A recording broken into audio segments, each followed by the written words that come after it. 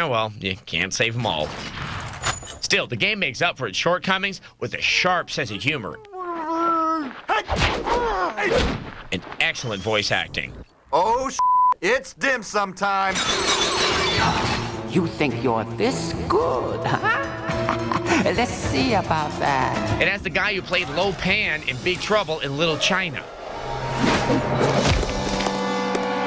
Damn, why do I always have this effect on women? Ultimately, despite its flaws, we give True Crime Streets of LA a pistol-packing 4 out of 5. Here comes the lead enema. And so I leave you with more of the wit and wisdom of Snoop D.O. Double G. Get the f out of here. You bring it back. What kind of dumbass just let someone take their shit? Kids love him. Okay, as you can see, this game is really funny, and that almost makes up for all the bugs in the game. Almost. Now, if the developers had just waited a little bit longer, this would have been a surefire 5 out of 5. Yes, now developers, we understand about the fourth quarter, but for the love of all that is holy, just take the time to fix the bugs. Game testers, do your jobs. Thank you. And if you'd like to read full reviews of any of the games you saw today, visit our website. TechTV.com/XPlay. Very good. Go there now. Good All these night. games were good. They were.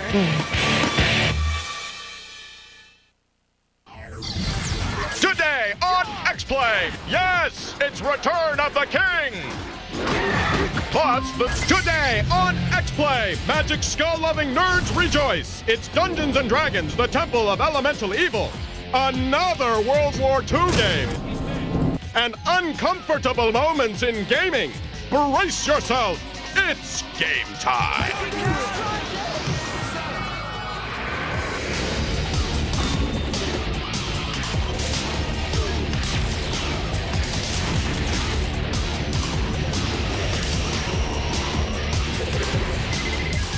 Please welcome your host. Wait for it.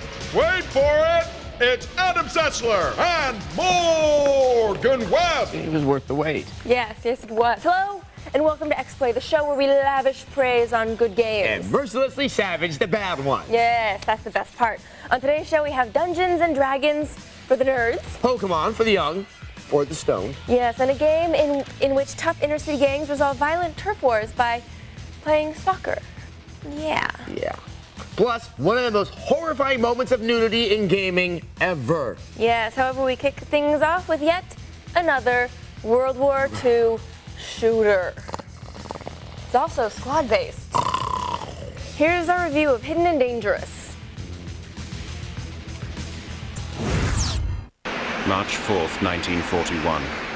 The whole world is caught up in the frenzy of war. The world's powers are amassing their armies, and they're expecting our team to inflict damage to the German operations behind enemy lines. Yes, it's time to return once again to the war-torn fields of Europe in Hidden and Dangerous 2. This squad-based tactical shooter brings new, the varied and detailed missions let you... Okay, folks, mark this day on your calendars. This is a day that will live in infamy. The day X-Play finally ran out of ways to describe World War II games. That's it. We're spent. He's dead. Just look at the pretty pictures of your grandfathers shooting at each other and hear me out. Now, I know that World War II was terribly, terribly important. Tom Brokaw keeps telling us that it was the greatest generation, and I just can't say no to his puppy dog eyes. But it seems like there have been enough games to feature every single member of that generation. Enemy sighted. And there are other wars, good wars, wars that would make great games. How about the Spanish-American War? Teddy Roosevelt's Rough Rider charge up San Juan Hill would make for a fabulous squad-based tactical shooter. Or the invasion of Grenada. You want real-time strategy? You can fight the whole war in a couple of days. Stop chatting, we need this frequency clear. Yeah, I know, this is supposed to be a review of the game, not a rant about the genre. But this game is the perfect example of a blindingly average World War II shooter. Stop me if you've heard this before. Hidden and Dangerous 2 focuses on the daring exploits of a small band of elite British soldiers. Okay, stop stopping me. Your plucky squad must face the challenging tasks that so many plucky squads have faced before. The facility above ground could be just a decoy. It may be that it's a top-secret research facility whose main part is built underground. No, really? You think so? Those Nazis, they're so sneaky.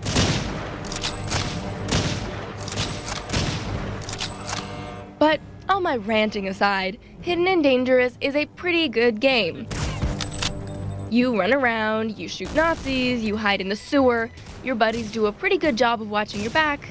They don't have the best AI we've ever seen, but they're far from the worst. Squad combat fans will find a lot to like in Hidden and Dangerous. People who don't like complicated team management won't. We give Hidden and Dangerous 2 a 3 out of 5. We give the insane overpopulation of the World War II genre. Yeah, we're not even gonna rate that. Get me out of here. Oh, World War II games, you breed like rabbits on Viagra. Oh yeah, there's Call of Duty. World War II Desert Rats. Battlefield 1942. Return to Castle Wolfenstein. Secret Weapons over Normandy. Commandos. Medal of Honor Rising Sun. Medal of Honor Frontline. Medal of Honor Allied Assault. Medal of Honor Pacific Assault. Enough is enough. Yes, that's it. That's it. Okay, well, let's talk about nudity. Ooh, I don't want to talk about it. I want to see it. I played a lot of video games, and no one does games like Metal Gear Solid creator Hideo Kojima. He loves to throw those wacky curveballs, those in-jokes, those extras at his audience, but a few years ago, he gave Metal Gear fans a moment they'll never forget, and today, we bring that moment to you.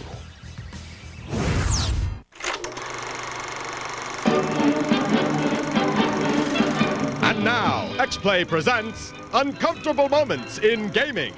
Today's story, Naked Raiden. The year, 2001. The game, Metal Gear Solid 2, Sons of Liberty. Fanboys across the globe jumped at the chance to once again play manly Metal Gear badass Solid Snake.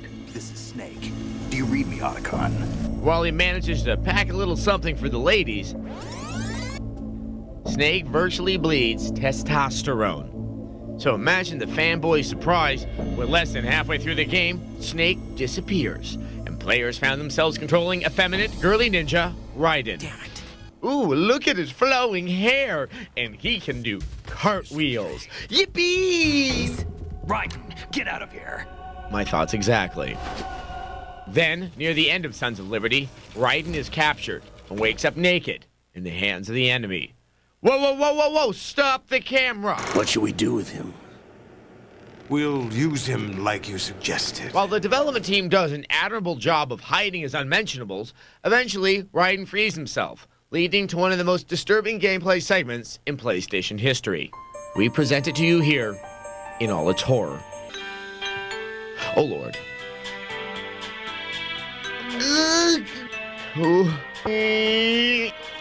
I'm really uncomfortable with this. Oh man, this is one of the least dignified things I've ever seen. No,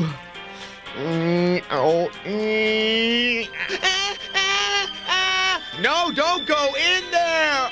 Oh God, don't slow it down! Well, you get the point. Eventually, Snake finds Raiden some clothes. Snake! They both go on to win the game, but by then, the damage is done. Millions of male Metal Gear fans will forever have the image of naked Raiden doing cartwheels seared into their memories. Female fans have had their revenge with DOA Beach Volleyball, Final Fantasy X2, Side Girls, and pretty much every other game ever made.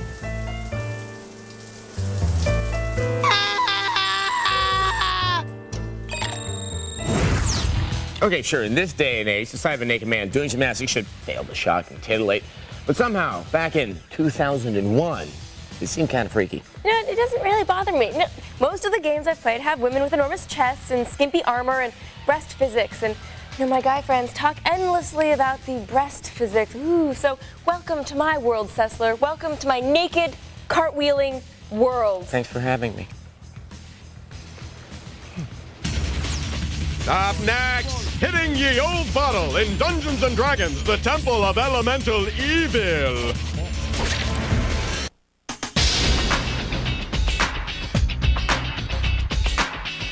If you're a business migrating to iPizza Recipe, you might think you need one of these to scrap the old and schlep in the new.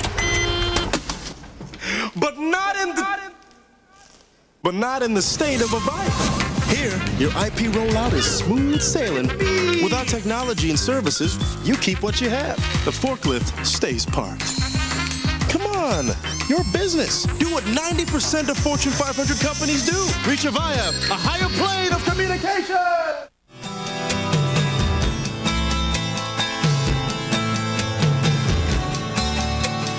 Do you realize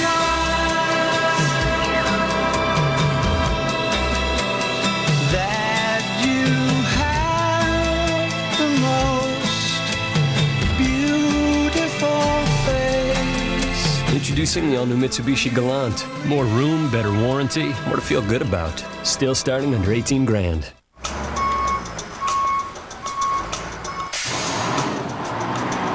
Any company can promise you lots of resumes.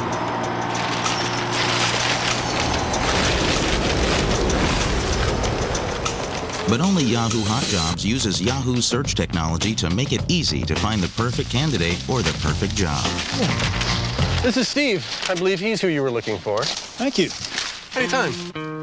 New Year's resolution number 1, get a new job. Yahoo Hot Jobs can help you start the new year with a new job. Number 2, help those who help others. We'll be helping job seekers start 2004 off right, and we'll also be helping out the Junior Achievement Organization with a donation. Number 3, come into some bling bling. Sign up, post, or update your resume with Yahoo Hot Jobs for a chance to win a $20,000 signing bonus. For more information, visit hotjobs.com today. Above all, we resolve to help all Americans have a prosperous new year. Yahoo Hot Jobs. Find the right one. Tuesdays on Tech TV. At 8:30, hot products and cool gadgets. Check out Fresh Gear. We got our hands on one, and we are giving you a sneak peek. Then at 9, ordinary people with amazing ideas. Watch Invent This. If people have to live in boxes, somebody should at least invent a better box. And at 9:30, what happens when your body is pushed to the limits? Watch Body Hits. It all starts Tuesday night at 8:30, 7:30 Central on Tech TV.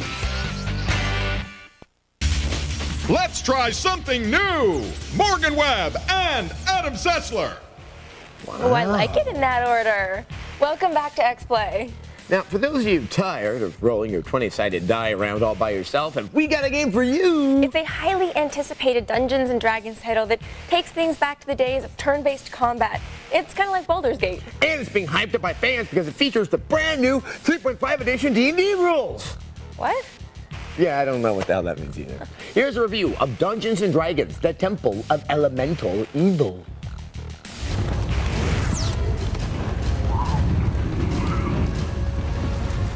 Well, well, well. Could this finally be the Dungeons & Dragons game that eager nerds have long hoped for? Looks pretty good so far. Fancy introductory graphics, deep character configurations based on the D&D 3.5 rule set, and plenty of lengthy adventures to occupy those lonely Friday and Saturday nights. Making good on your promise, you travel to Hamlet. Well, I know what you're thinking. Adam, has the Lord answered our prayers? Could Temple of Elemental Evil be the D&D game to end all others? In short, my geeky brethren, the answer is nay. For the most part, the game is cack. On the one hand, Dungeons & Dragons Temple of Elemental Evil is in fact the latest incarnation of the somewhat coveted D&D license. This much is true. But on the other hand, anyone who actually sits themselves down and tries to play through this craven beast might end up with permanent brain damage. Perhaps the game was rushed to market. I don't know. But the resulting title is a disappointing and buggy experience. You arrive in Hamlet as the bearer of terrible news. To begin with, players can choose for themselves from a variety of alignments. Alignments determine what kind of characters you can have in your party. Great. You can even create your own halfling and call him Frodo if you want. Fine by me.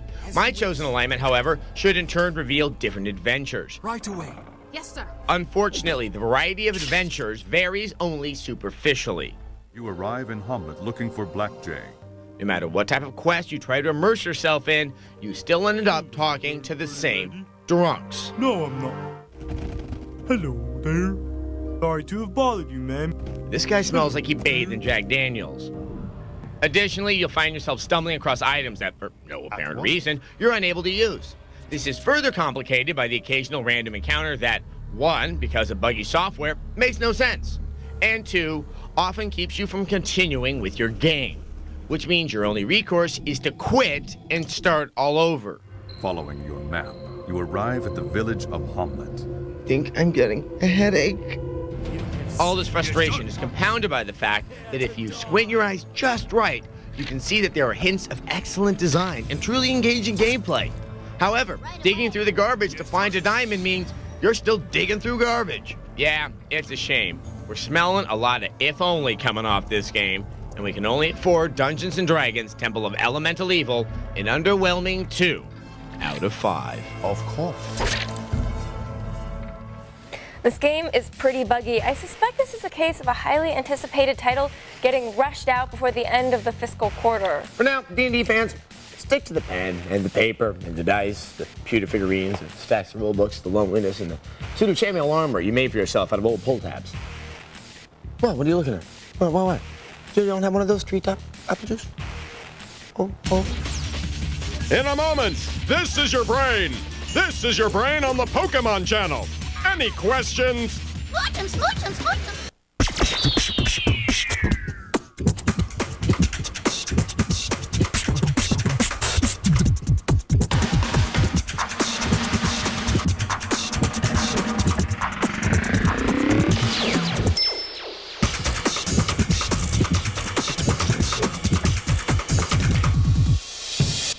Every piece has its purpose. The Element from Honda.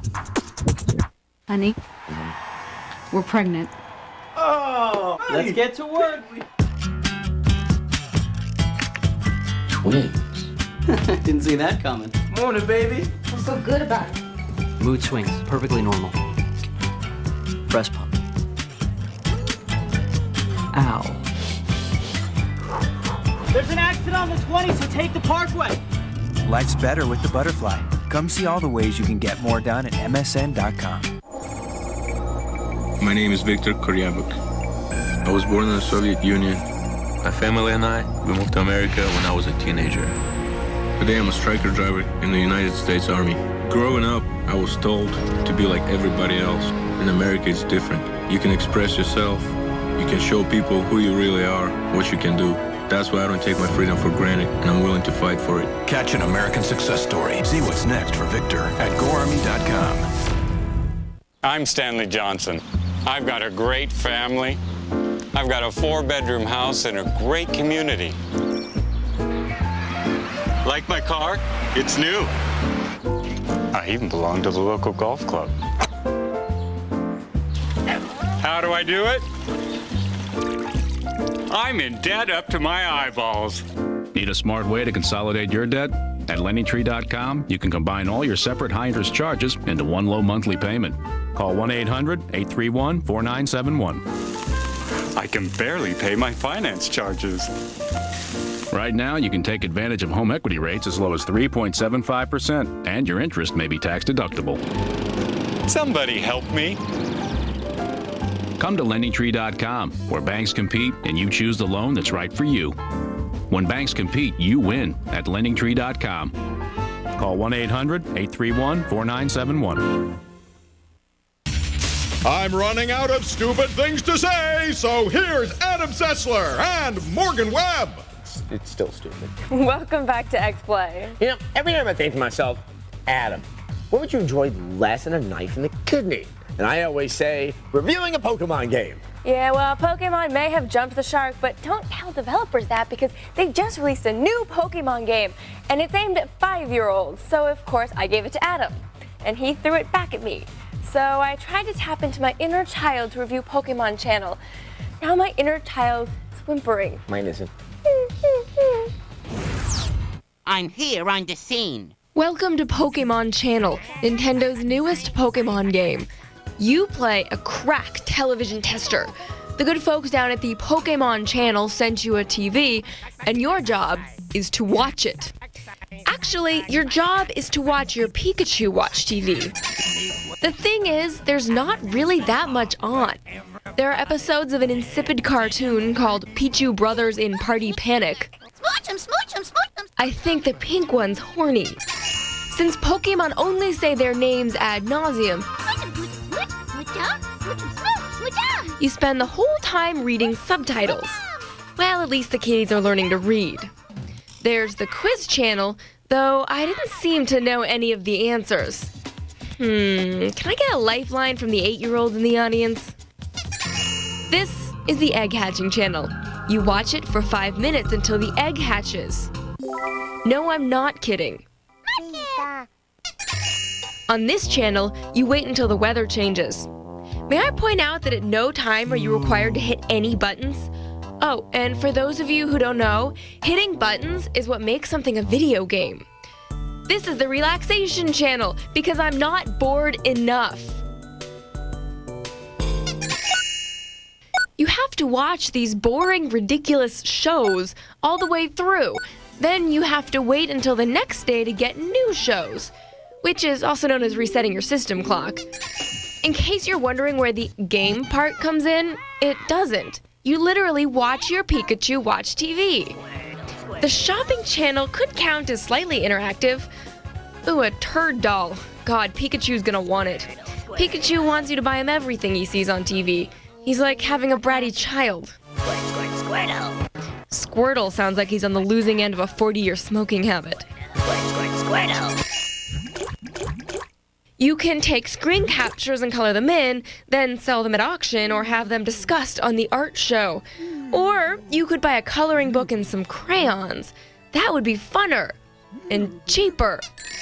Yep, that's about as interactive as it gets.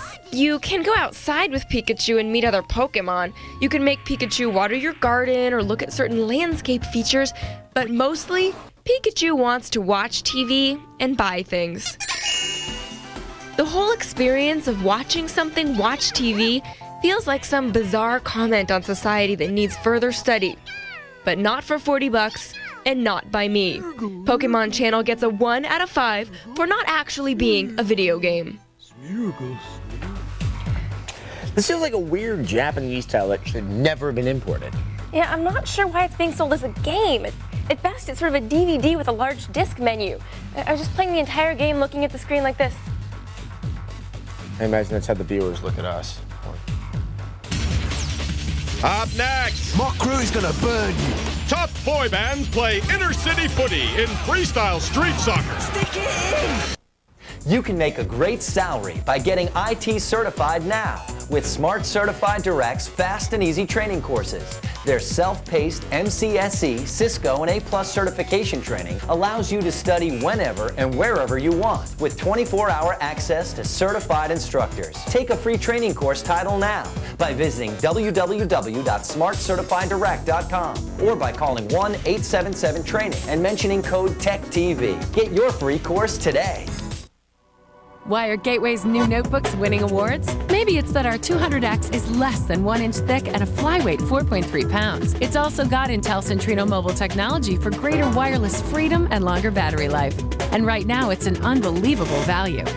Be sure to check out our multimedia M675 with a huge 17-inch widescreen that's also winning awards. Call 1-800-555-2086 and go mobile for less.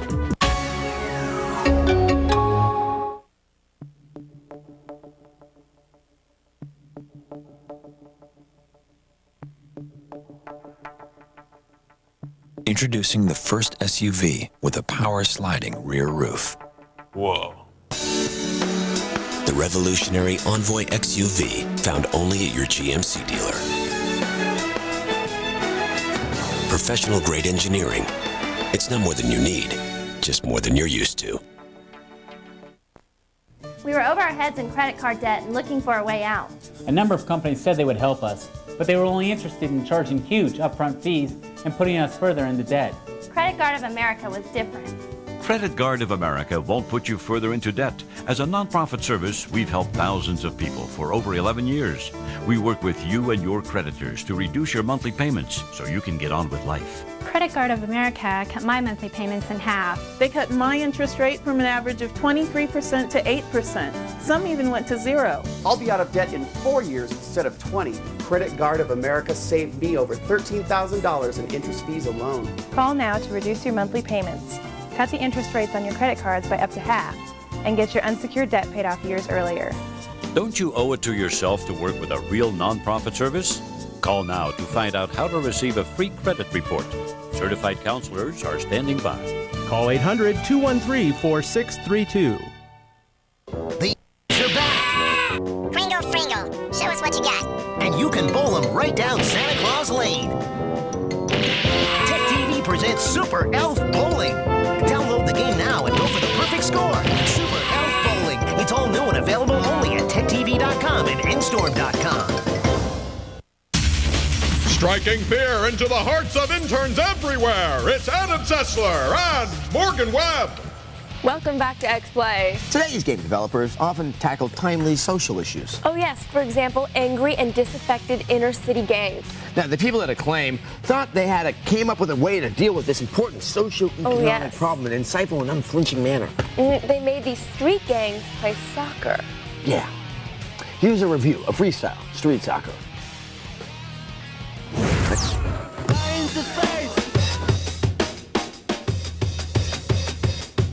Knobs, yobs, punks, thugs, gangsters, and pranksters. This is not your sweet little limey brat's attempt to alter the trajectory of a soccer ball, a la David Beckham. No, my pretties, this is street soccer. Taste the blacktop. Don't be fooled by our pretty faces. We kick ass. Do geared-up energy drink-guzzling graffiti artists really partake in urban soccer combat? Maybe it's just that nobody's hip enough to find it yet. Freestyle Street Soccer elbows you from the onset with an array of tough guy typecasts shoved down our throats courtesy of film, music, and sports advertising. It's a tough, brawling world of hurt or be hurt as a way of garnering that more precious than gold quality known as respect. Arenas are a series of fantastic temples of ghetto fabulous. Each reflect the bravado of the individual turf keepers who seek to hold on against all comers. Because cred is the ultimate reward, you'll enter into turf wars to beat opponents off of their spray-painted perches. It seems globally that street life plays in similar dumps. Except for Asia. They have fog for some reason. Watching play can initially be intimidating as your opponent will throw some incredibly dexterous moves at you.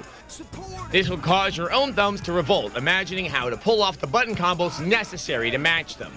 Don't worry, the game simply takes over for you, as pulling your own funky freaky deaky simply requires you to hold the shoulder button down and then hit one button combos. Easy, right? Wait till someone throws a plastic picnic table at you.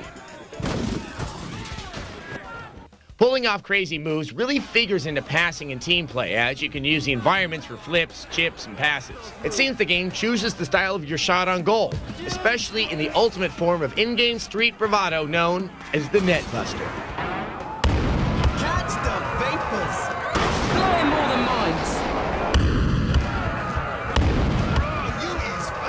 The light emanating from these nuclear shots must intrigue both the suburbanites and Homeland Security agents alike. Gameplay can be difficult and frustrating to control with a decided lack of refinement for intricate play. Couple this with some rough rendering during action-packed moments, and the quality of the game drops to the chest-poking bravado of a gangsta 8-year-old. Whoa, it suddenly got dumber in here. Your goalie is pretty much beyond your control, and a fairly porous target at that. Conversely, your opponent's goalie is like the Berlin Wall, able to stop pretty much anything you throw his way. There's also elements that lead us to believe that the old nemesis, the rubber band AI, may be in play here. You start winning, the game redoubles its efforts, and beats your binky right off of your body. Challenge my posse, you'll get this. Dudes, vatos, rosses, and blokes, a world just wide of the net. We give it a 2 out of 5. I'm looking forward to fresh and new look.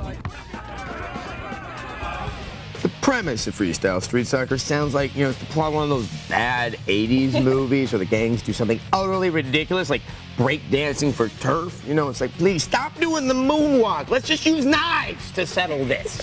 Well, the developers of this are British, but that's really no excuse, I guess. No, it isn't. Accents do not beget bad AI. No. All right, now instead of viewer mail today, we have Yoshi from the ScreenSavers. Yay! Hi, Yoshi. Welcome. So, Yoshi, thanks for bringing a video game system by. We're not really aware of this. Well, this is inspired. See, my roommate's the laziest man on the earth. And You're not talking about yourself, though, now. You're talking about your no, roommate. see, he claims this was his idea, so I got to give him full credit for this. Okay. He didn't want to get up to turn his Xbox on and off. Neither did I. So we just took a little experimenter's, kit like you do with your garage door opener, real simple, and put that in there. So we don't have to get up now. If we look inside here, we just pop that bad boy right here at the end, and it's real simple. Took me about half hour to do the mod. So what happens now? So right here on the controller, and right in the middle of the logo there, that is actually the button. It's kind of hard to tell. Wow. If you angle there, you can see an angle on it. And so you can actually turn your Xbox on and off remotely with... Yeah, and the really fun part? If someone doesn't know you have the Switch and you're playing with them and you're losing the game, you just, lost power.